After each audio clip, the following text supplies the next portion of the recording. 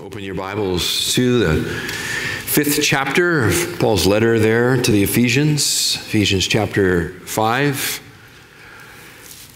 Our text is verses 6 through 14. We began last week. We'll continue on in that same section this week. Ephesians chapter 5, beginning in verse 6. But as we begin here, let's take a moment to pray and ask the Spirit of God to make His word effectual in our hearts and minds as we hear.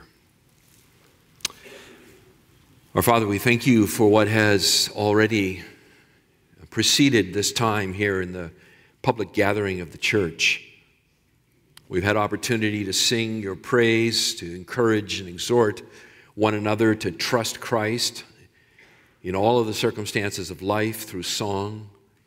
We've heard from the Word read and been reminded of the amazing gospel of Jesus Christ, that in union with Him, the power of sin and death has been shattered in our lives, and that we are no longer slaves of sin, in bondage and unable to resist. And Father, we also have been blessed with baptisms to see those make public their testimony, and we have seen parents come forward and commit themselves to a life of faith in the raising of their children. So much has happened and our hearts are already filled. And now we come here to hear through the Word of God a unique opportunity, our Father, that presents itself to us week in and week out as the Word of God is opened and the Scriptures are preached. And we pray, O Lord, that Your Spirit would be active even now among us. Father, there are all kinds of distractions that seek to draw our attention away. Cares and concerns of the weak, struggles with our own shortcomings and failures, relational difficulties, problems at work, many things, the list goes on. But Father, we know that we need to be effectual hearers of the Word, that our ears need to be unstopped and our eyes opened and our hearts filled with faith. And we know that it is a divine work of grace. And so please, in the moments we have here now, may You do a mighty work among us and transform us as Your people. We pray for Jesus' sake. Amen. We are returning again here to the 5th chapter and continuing on with that section which addresses the rather distasteful topic of sexual immorality and impurity among the people of God. This is definitely not something that any of us likes to talk about. Perhaps more than any other sinful behaviors, sexual sin strikes deep at the core of our being. It brings heartache and hardship into the lives of many, many people. It causes disruption among the people of God. It is a serious, serious matter. And last week, as we began the section here, I had a very lengthy introduction for you. Some of you were betting secretly whether I would even get beyond the introduction. And it was long, and I know it was long, and it was intentionally long in order to raise the level of awareness and seriousness of the topic that we have before us. We live in a sin-saturated culture. It's used to sell everything. And we, like the proverbial frog in the kettle, can lose track of the reality that the water is growing increasingly hot, and that we are threatened by this world in which we live, threatened in the sense of adopting its sexual ethic and living as if we do not know Christ. And so the topic is big, it's important. We looked and took the time to survey quickly what the Scriptures say about this and how the fact that it's repeatedly spoken of in both Old and New Testament. And we saw the damage that it brought to the nation of Israel by their continual dabbling in these things which are really expressions of paganism. We also looked at quickly 2,000 years of church history, and boy, was that fast. But we did so in order to recognize that it wasn't just a New Testament problem, it just wasn't an Old Testament problem, but remained a problem in the church and remains a problem today. And in the process, we also spoke about monasticism and that movement by earnest people attempting to try to deal with these things wrongly in their approach, but still the earnestness of their hearts to attempt to deal with the worldliness that is in the church.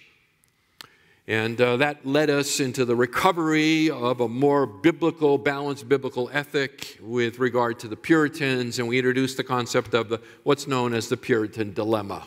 The Puritan dilemma, how to be in the world and not be of the world. This is what the Puritans wrestled with in all really aspects and fronts of life. And so we find our spiritual roots firmly established there with the Puritans. We understand their struggles. We can identify with their struggles. Worldliness is a threat. It's always been a threat. It remains a threat today.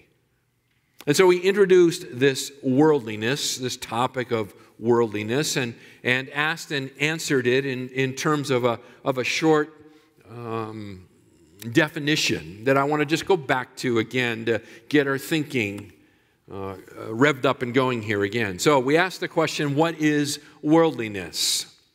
And we answered it, and this comes from a book of that title, Worldliness. We answered it this way: it is a love for this fallen world. It's loving the values and pursuits of the world that stand opposed to God. More specifically, it is to gratify and exalt oneself to the exclusion of God. It rejects God's rule and replaces it with our own. It exalts our opinions above God's truth. It elevates our sinful desires for the things of this fallen world above God's commands and promises. Worldliness, and it attacks in many, many ways, but sticking with the book of Ephesians and the topic that has been brought before our eyes by virtue of the pen of the Apostle Paul under the inspiration of the Spirit of God here in chapter 5, we have to talk about worldliness in terms of our sexuality. A whole sermon series could be done on worldliness, to be sure, but we're going to stay primarily focused in the matter before us, which is sexuality. A worldly sexual ethic that is a constant threat to the people of God, that it's an encroachment into the church of Jesus Christ. And we said here for verses 6 through 14, which is the section that is before us, that we can derive from it 3 guiding principles. And that's the broad outline of the text. 3 guiding principles that we must keep in mind as we navigate our way through our own Puritan dilemma. Here we are in the year 2018, and we are faced with the Puritan dilemma, particularly here for us with regard to sexualities. And so we need to navigate our way through it. Paul gives us some very, very important instruction here, these principles, and there were 3 of them. I'll review them again quickly with you. They will form the macro outline for the whole section, and here they are. In verses 6 through 10, we need to grow up theologically. 6 through 10, we need to grow up theologically. Second, in verses 11 to 13, we need to speak up truthfully. Grow up theologically, speak up truthfully, so that, verse 14, people might wake up spiritually. So grow up theologically, speak up truthfully, so that people might wake up spiritually. Last week we began, and today, again, we will make progress. Last week I went really long, and I apologize, primarily to those that are in the nursery. The rest of you I'm not so worried about, but because you'll just get up and leave if you've had enough. But those in the nursery, they're stuck. And so nursery workers, I apologize to you. I'll try to be better today. Okay? But anyway, we introduced the grow up theologically, the first guiding principle. And we'll make some progress today. Paul says here in verse 6, let no one deceive you with empty words, for because of these things, the wrath of God comes upon the sons of disobedience. Therefore, do not be partakers with them. If we're going to grow up theologically, then we need to develop a robust and a mature Christian sexual ethic. How we understand our sexuality and how we express that needs to be informed by the Word of God. It's not just something that can just sit out there and without attention. It requires serious attention. It requires serious thought, and it requires a submission to the Spirit of God through the Word of God, and that's what it means to grow up, to mature. And we need to be unflinching in this. And it's easy to say, okay, well, I'll listen to you for this area and this area and this area, but there is this secret closet in my life. The door is closed, and I'm the only one with the key, and you're not coming in there. And I pray that the Spirit of God would burst that door open in my heart and yours, wherever we are walling things off from God, that this morning that we would refrain. We would throw open that door. We would allow the Spirit of God to come in and shine the light of the truth of the Word of God into every region and crevice and crack of our lives so that we might grow in the likeness of Jesus Christ. Now, growing up theologically, we said, is broken down here into really three foundational truths, and that's our sub-outline. Three foundational truths, the first of which is here in verses 6 through 7, that sexual sin is serious. Sexual sin is serious. Again, Paul says, let no one deceive you. There are a lot of deceivers out there, both in the church and outside the church. Let no one deceive you with empty words, that is, words void of meaning. For because of these things, what things? Because of the things that have just been spoken of in verses 3, 4, and 5, impurity, immorality, filthiness, silly talk, coarse jesting, impurity, all of these things. Because of these things, the wrath of God is coming. And it is coming upon, notice what he says, the sons of disobedience, there in verse 6. The sons of disobedience. That same terminology, the sons of disobedience, is used over in chapter 2 and verse 2 to speak about who we once were before Christ saved us. Before the grace of God flooded our hearts, before the Spirit of God revived us, enlivened us, caused us to be born again, and united us with Jesus Christ, we too were those sons of disobedience. In other words, the lost. Those whose lives are so characterized by disobedience to the Word of God that they become identified with it, they become sons of that very disobedience. And Paul says here in verses 6 and 7 that this is a very, very serious matter with regard to our sexuality and the perversions of it. And it's because of this that wrath is coming. Now, it's important to say here, I think, that Paul is not threatening the Christian with wrath. Okay? We might read this and find here something that perhaps is a little incongruous to us. The idea that the wrath of God will come upon me as a Christian, and the answer is no. Okay, if you are a child of God this morning, if you have closed with Christ by faith, if you are united with Him, you are a born-again child of God this morning, then the wrath of God for you has been satisfied in the cross of Jesus Christ. The entirety of the wrath of God for the entirety of your sin, past, present, and future, has all been poured on Christ. And He has drunk the cup of the wrath of God to the very last drop for you. So you do not need fear the wrath of God. That is not Paul's point here. Paul's point in raising the topic of the wrath of God here in verses 6 and 7 is to use it as an object lesson for the believer. It is an object lesson. And the object lesson is God is serious about this matter, and He is so serious that His wrath will be poured forth. It draws out the wrath of God. So it is a very, very serious matter, Christian. So do not fear His wrath in that sense, but do not miss the object lesson either, that we have no business messing in the things that belong to those who are characterized as the sons of disobedience. Okay, this is an object lesson to us that it might steer us away from sin, this form of sin, and steer us back to Christ. All right, so sexual sin is serious. That's the first foundational truth. Secondly, the second foundational truth under growing up theologically is that conversion is radically transformational. Okay, conversion is radically transformational.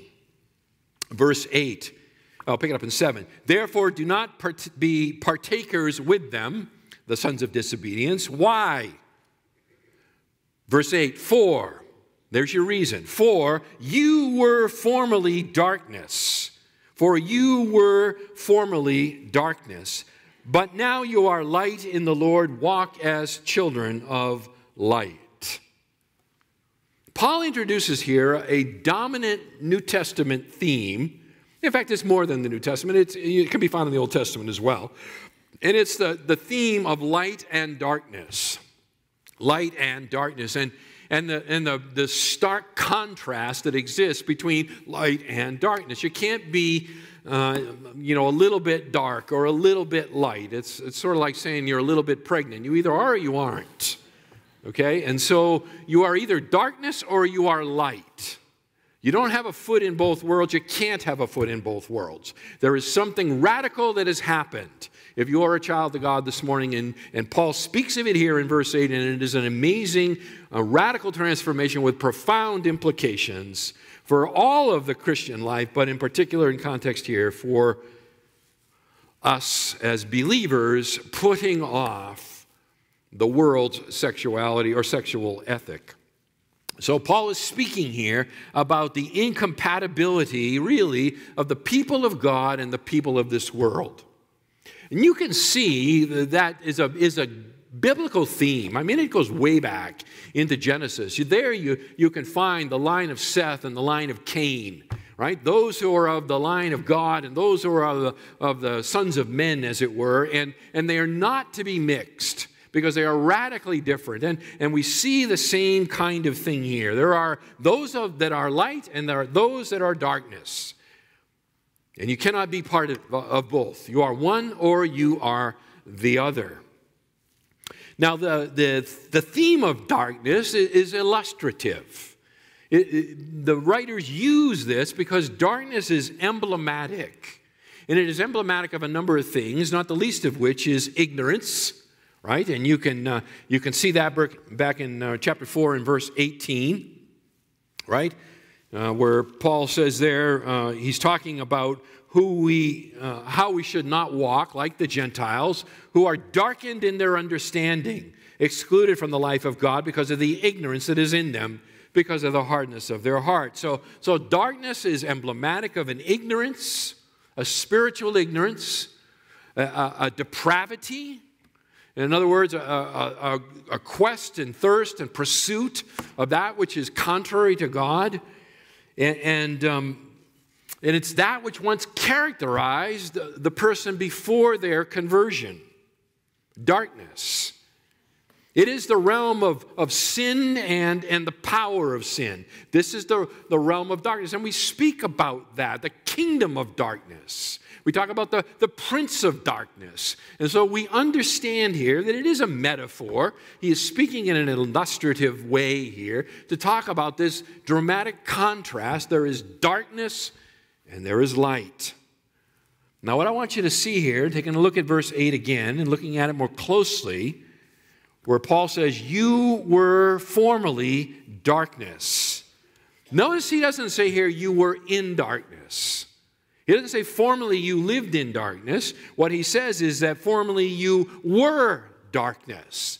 In other words, you are the embodiment. Before Christ, we were the embodiment of darkness. That which is ignorant, that which is in opposition to God, that which is driven towards sin and under the power of sin.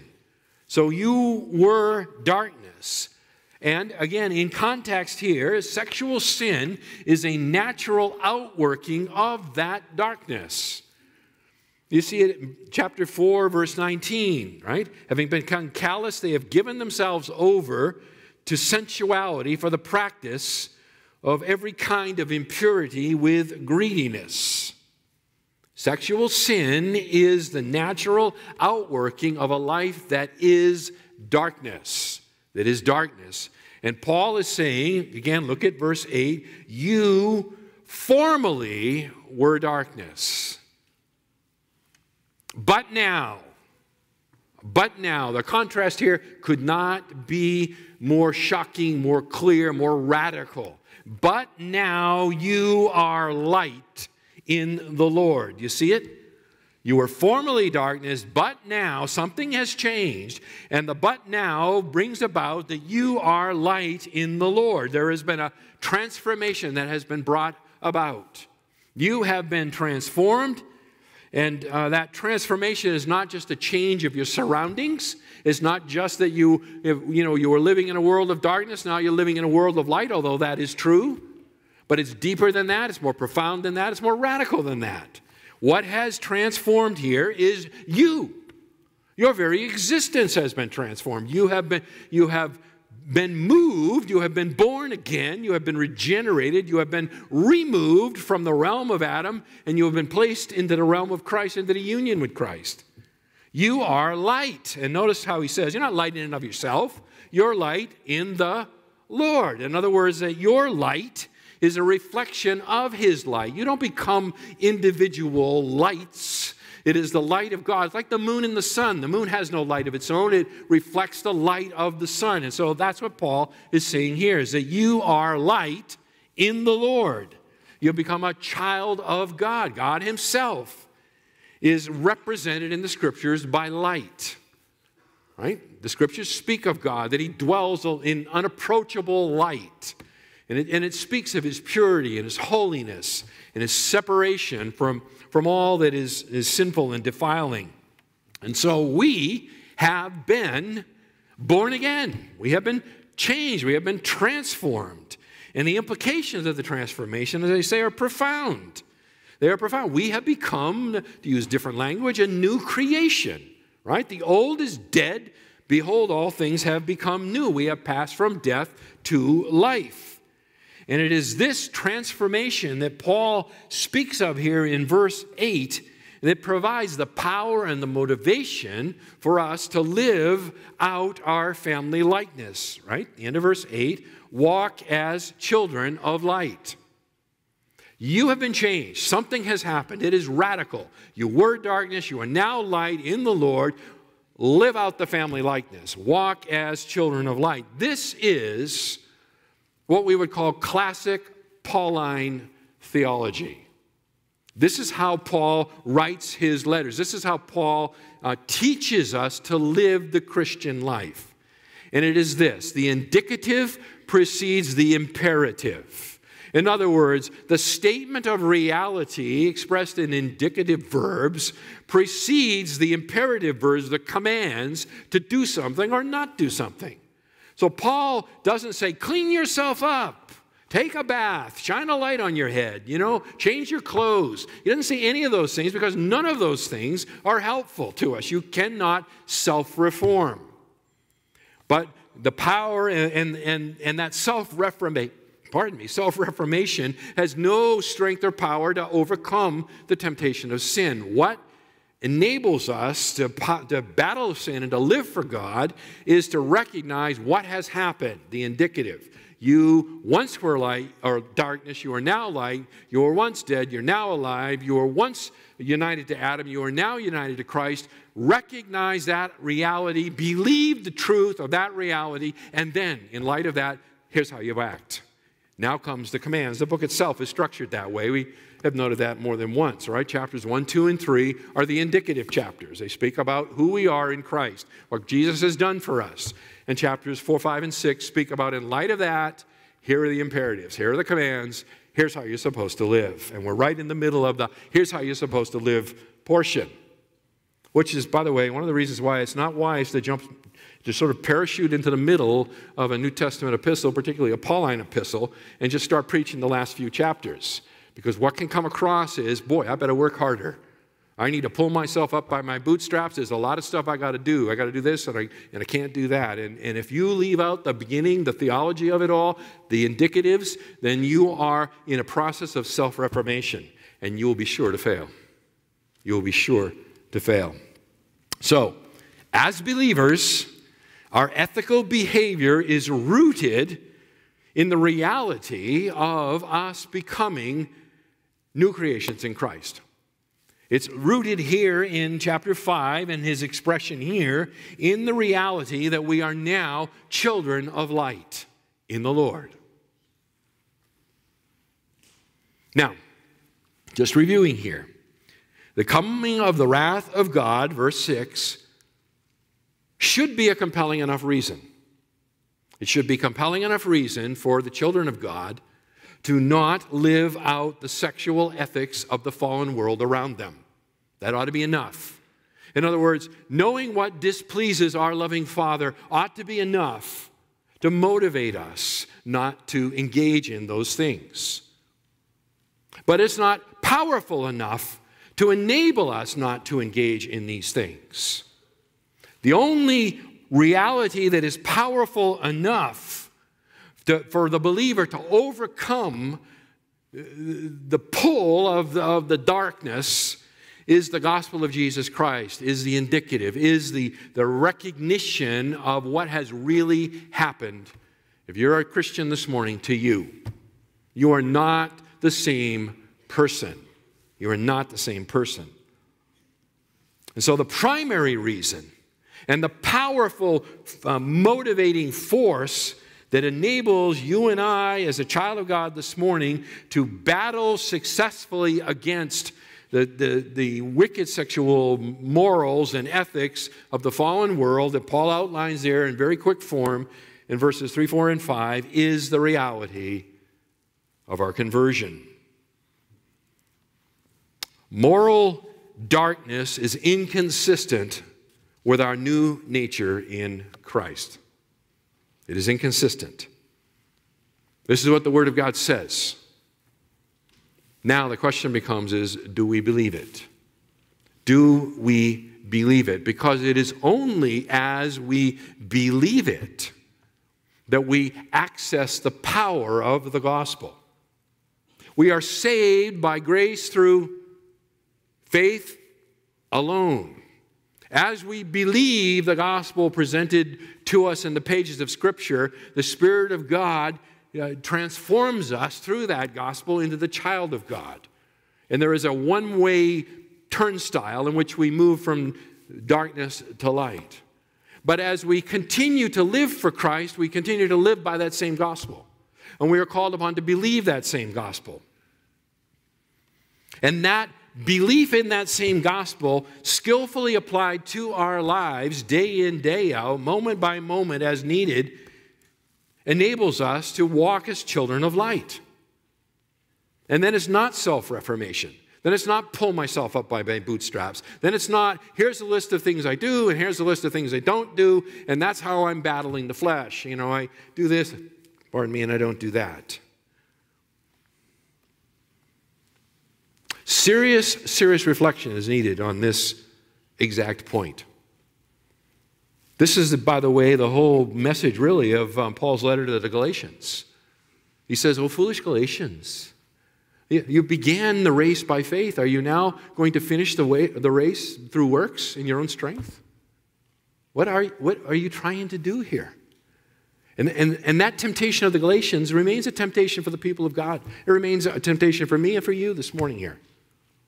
The power here is in the gospel. It is the radical transformation that has happened in your conversion, and to think upon that. There is the power to overcome sin. And as we meditate on this reality, as we think upon this reality, then the Spirit of God activates the power of this gospel within us, and it transforms us. It changes us. It gives us the strength to say no, to change the channel, to avert our eyes, to reel in the passions of our own hearts, and to walk in a way that is pleasing and holy before the Lord.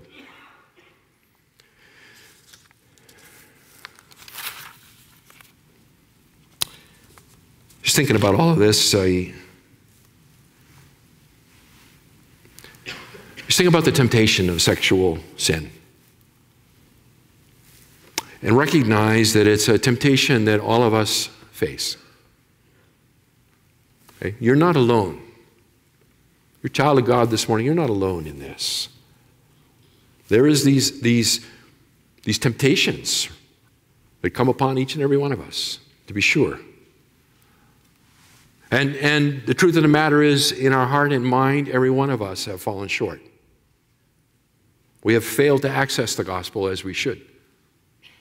We may have attempted some sort of fleshly defense, but they're like paper walls before a medieval artillery. They're just going to be crumbled. And so we've fallen. All of us have fallen.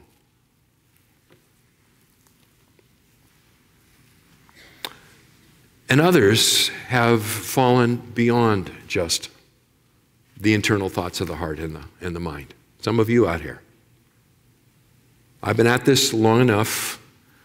I've been an elder among God's people over 30 years. I have seen enough to know that these failures at the level of the affections of the heart, for way too many, become outward manifestations of a sexuality that God forbids to his people.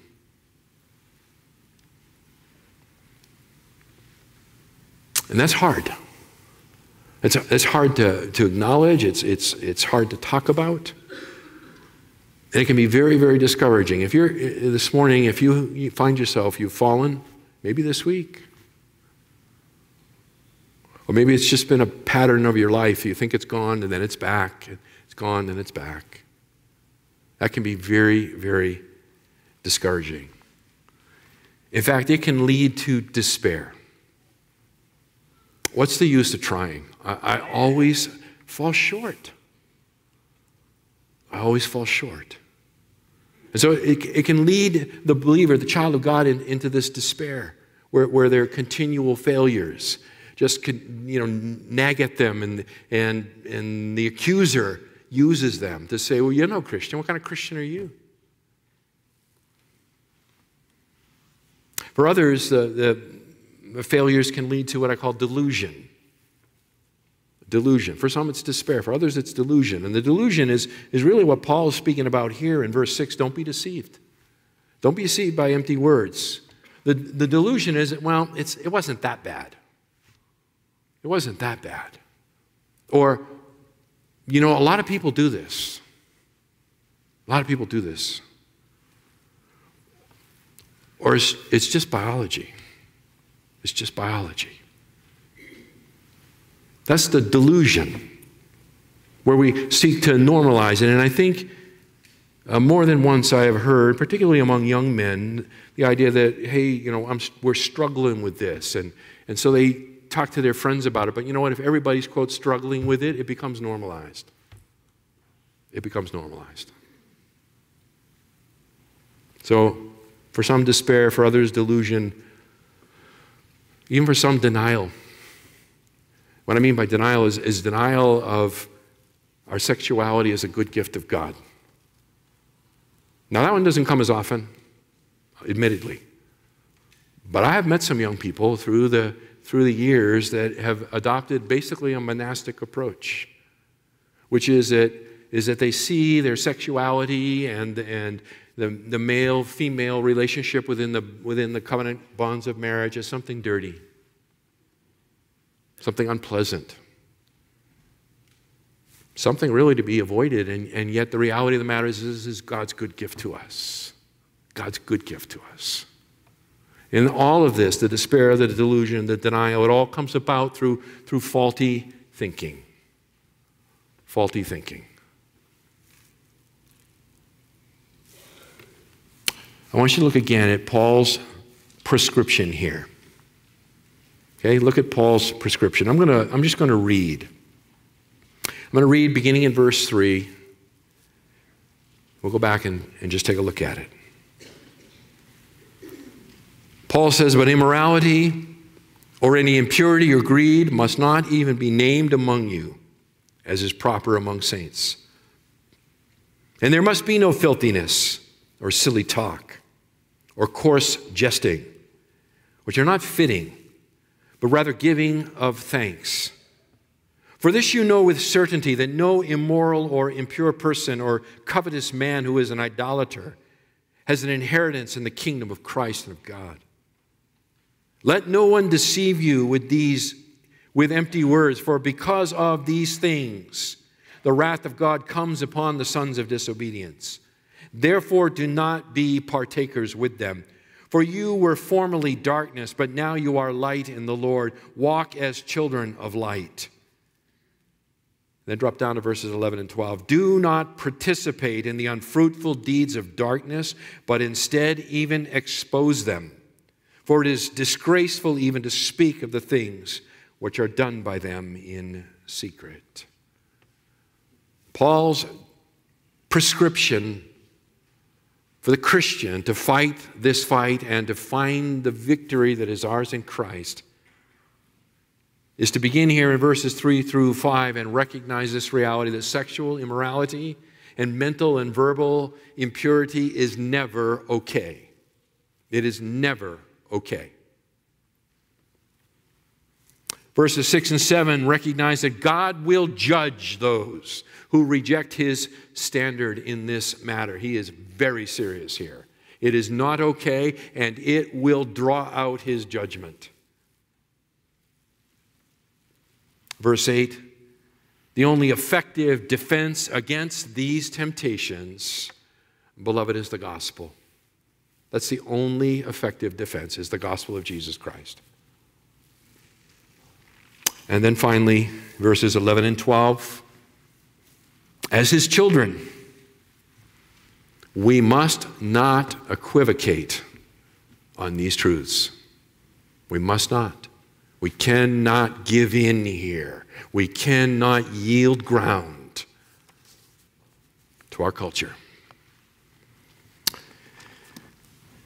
May God apply the truth here for you and me, strengthen us, the battle that lies before us today and in the days ahead.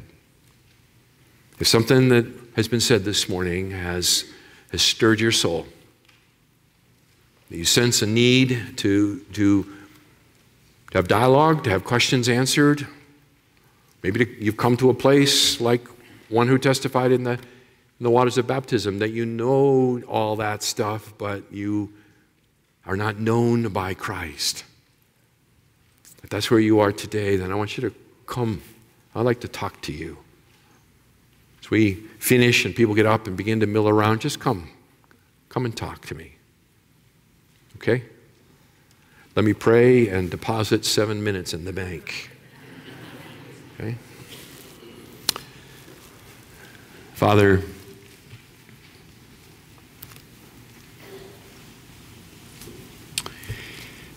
this is an area of our lives that is constantly in need of attention. There are few passions that lie within the human heart that are as powerful and can be used for good or evil. There are few passions within the human heart, in the heart of the children of God, upon which the deceitfulness of this world can so quickly latch on, steal us away. Even in the midst of praying or reading the scriptures or ministering among God's people, it's frightening how the temptations can come. And, oh Lord, it's frightening how easy they are to give into. How powerful is the allure. As Paul says, every other sin that a man commits, he commits outside of his body. But he who sins in this way sins against his own body. There is something about this, Lord. You have made our sexuality. We are sexual beings. male and female, made in the image of God, bestowed within us the power to create life, given to us the good gift within the covenant bounds of marriage to express love and give ourselves in the most intimate of ways. Our Father, we recognize that this is so far more than biology. There's a deep spiritual reality in play here, and thus it is a tug of war. Oh Lord, give us victory. Help us to heed your word. Help us to remember the gospel we have forgotten. Help us to have faith again in the gospel which we have doubted. Enable us as your people to be holy as you are holy. For Jesus' sake, amen.